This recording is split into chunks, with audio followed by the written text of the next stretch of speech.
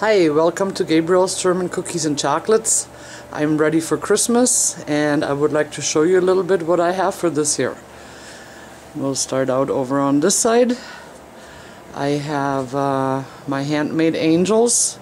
They're made from fabrics that are still from our fabric store in Germany. A nativity set, little decorative plates.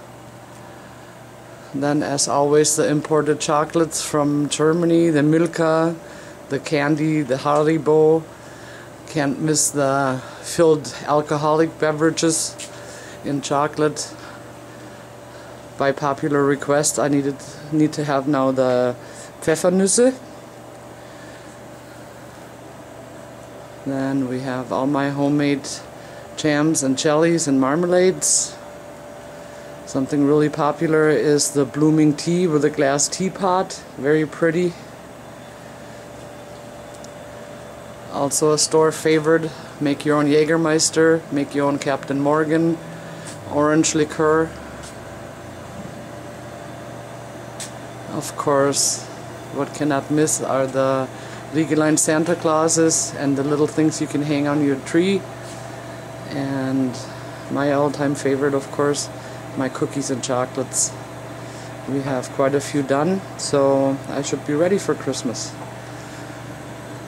I have also expanded quite largely into the advent calendars. I have lots of different motifs.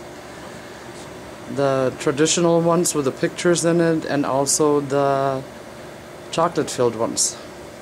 New for me this year are the Christmas pyramids, nutcrackers, smokers. I'm hoping to keep those for quite a while and expand more into the German themed things. I have some very pretty table runners, center tablecloths from Germany, hand embroidered, well, so they say. Little perfume bottles from Egypt. And these are my Santa Clauses that I made from furs that my dad still had as a company from France. But those are listed on the website elsewhere, so you can look at those in detail. Today's my open house, so I still have a lot of the fall things out and hopefully sell some of those. It would be nice to see you for this Christmas, and if I don't see you, have a Merry Christmas.